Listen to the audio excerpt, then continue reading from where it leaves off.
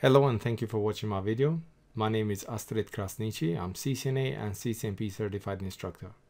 On this video we are covering Cisco cybersecurity operations and this is exam 210-255.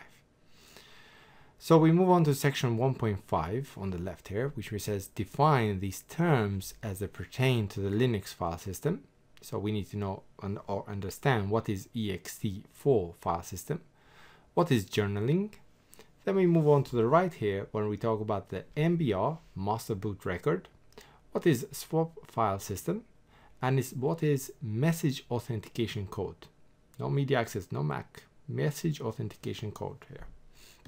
Okay, so what is Linux? Linux is an operating system that's been created in 1991.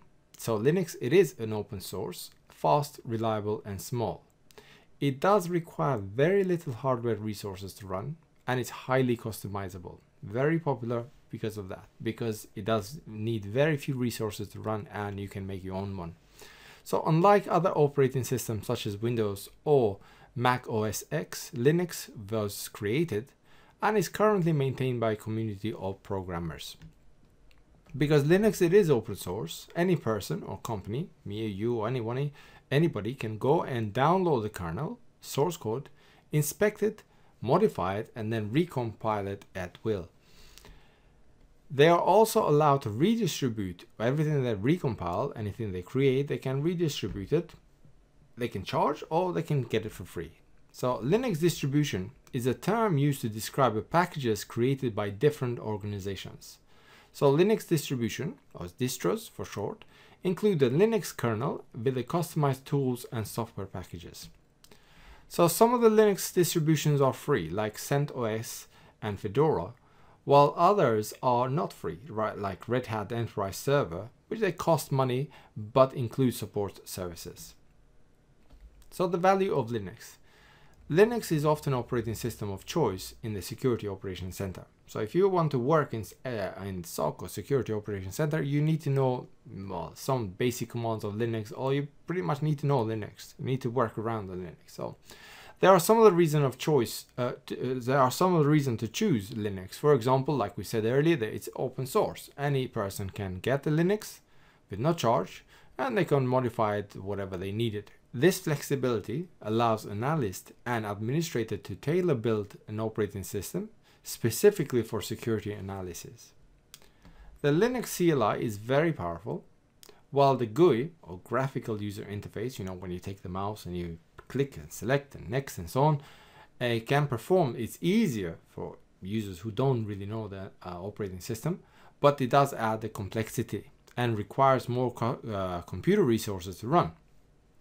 So most of the memory on the Windows is going on the operating system to run. So the Linux command line interface is extremely powerful and enables an analyst to perform tasks not only directly on terminal, but also remotely, because the CLI requires very few resources. So the user has more control over the operating system. The administrator user in Linux is known as a root user or super user that has absolute power over the computer. It allows for better network communication control because of the operating system can be tweaked and adjusted in particularly every aspect. It's a greater platform for network application. The file system types in Linux. So the first file system type that we need to talk about is called ext2. So ext2 is still the file system of choice for flash-based storage media because it lacks of journaling. That increases the performance and minimizes the number of writes.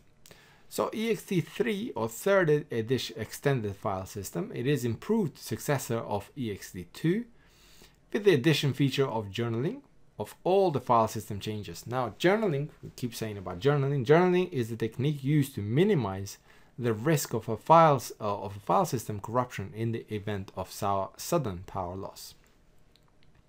So ext4, or fourth extended file system, this is the latest and greatest. It is several improvements over its predecessor like ext3 and ext2. ext4 not only supports journaling, that we look at a bit more in the next slide, but also support unlimited number of subdirectories, data structure of the file system, such as the one designed to store the file data. This is done for better performance, reliability, and additional features. Other file systems that you will find in Linux are NFS, Network File System. It is a network-based file system, allowing file access over the network. CDFS, Compact Disk File System, that was created specifically for optical disk media. We have a swap file system, which is used if the system runs out of RAM, or physical RAM. We're going to be talking in one slide about a bit more about swap. HFS, Hierarchical File System Plus. It is a primary file system used by Apple in its Macintosh computers. Then last thing, again, we're going to be talking about master boot record in the next slide. It is located in the first sector of partition computer and store all information about the way the file system it is organized. So ext4 first.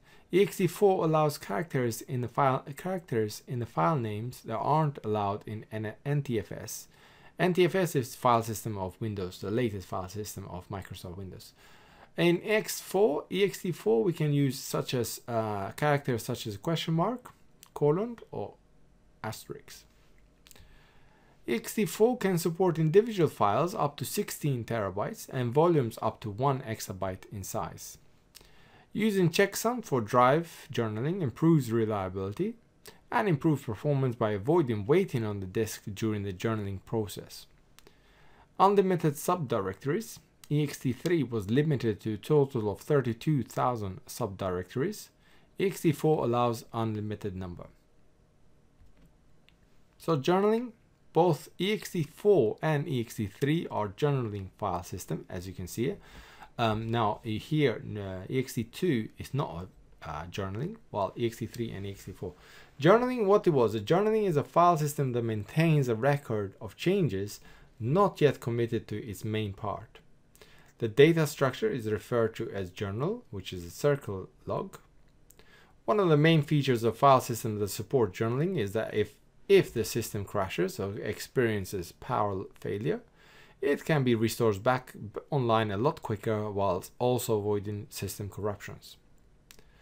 So Linux MBR, or master boot record, and swap file system. The MBR is a special type of boot sector that contains 512 or more bytes located in the first sector of the drive.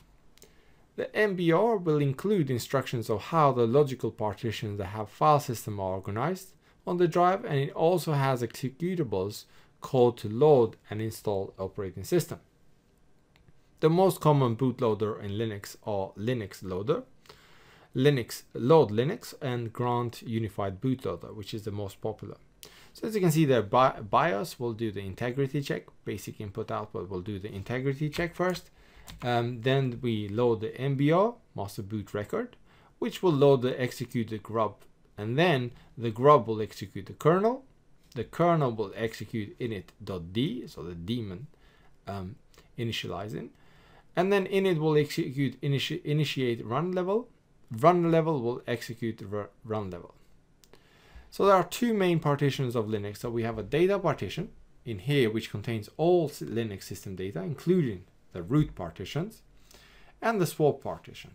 Now, swap partition, which is an extra memory of the hard disk drive, or SSD, there is an expansion of the system physical memory.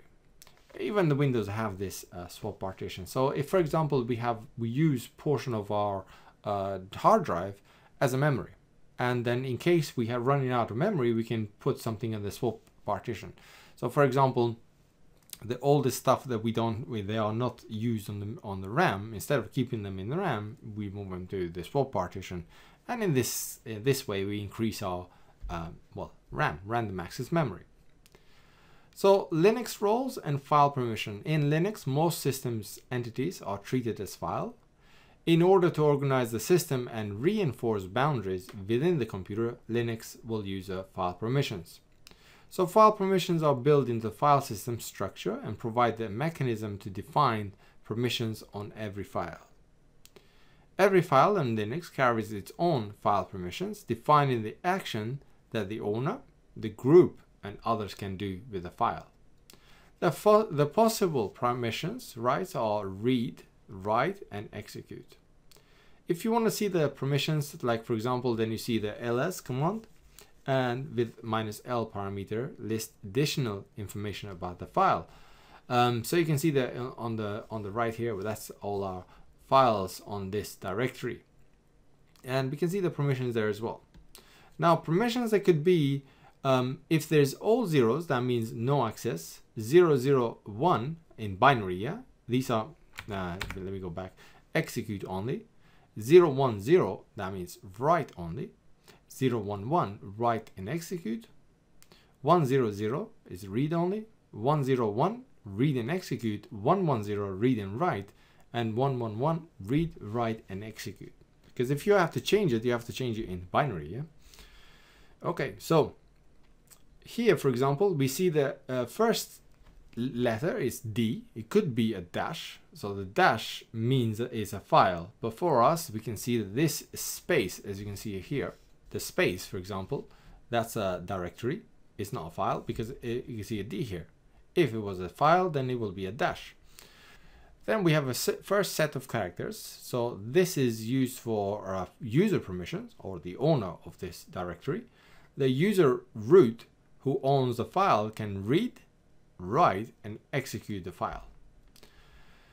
Then we have the second set of characters is for the group permissions. The group who owns the file can read and execute the file, or this folder in this case, but these are exactly the same for the files as well.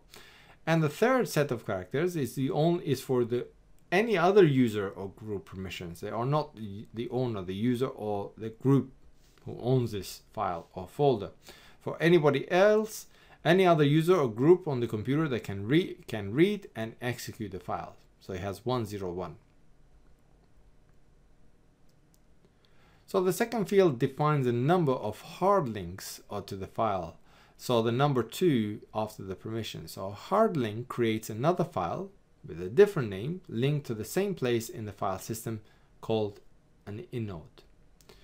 And then we have the root for user, and then we have a root for the group. So the third and fourth field display the root, the user, which is root, and the group root, who own the file respectively. And the next set, the fifth field, displays the file size in bytes, and then the sixth field we have that displays the date and the time the last file or folder has been modified. And the last field is actually the name of the file or the folder. Message authentication code. It is a short piece of information used to authenticate a message. In other words, to confirm that the message came from the stated sender, its authenticity, and has not been changed, which is integrity is there. So for example, if I send a message, send a message to you, I will create a hash with that message. And this is very easy to create a hash, but if we put a key as well, that creates another, different hash that includes a key. So once you get the file, unless you have the key to create the hash and to compare that has not been changed and authenticity is there, then you're not gonna find it, or it's not gonna work. So a message authentication code algorithm computes a tag or a hash over a message utilizing a shared secret key. Thus, a valid tag confirms the authenticity and integrity of the message. Only entities in possession of the shared secret key are able to verify the tag. A MAC requiring 2 inputs. So MAC message authentication code requires 2 inputs, a message and a secret key, and known only to the originator of the message and its intended recipients. This allows the recipients of the message to verify the integrity of the message and authenticate that the message sender has a shared secret key. If a sender does not have the secret key, the hash value will be different, which would tell the recipient that the message was not from the original sender. So for example, if you have a message that you want to send, you put a shared secret key and the message, and you create this hash, so HMAC. And then you send the message, not the key, just the message and the hash to the destination. Now destination is going to take that message and it's going to use the secret key, which is should be the same key as this, and generate the hash. If the hash matches, then the message has not been, integrity is there, a message has not been changed. And the authenticity is this is the sender, is actually Yes, he has a key, so it's the correct sender. If the hash has changed, well, you're going to destroy that message or discard that message. Thank you for watching this section. 1.5, define these terms as they pertain to the Linux file system. We talked about ext4, what is journaling, the MBR or master boot record, what is swap file system, and message authentication code. Please have a look at my other videos and don't forget to subscribe. This has been Astrid Krasniqi, and bye bye.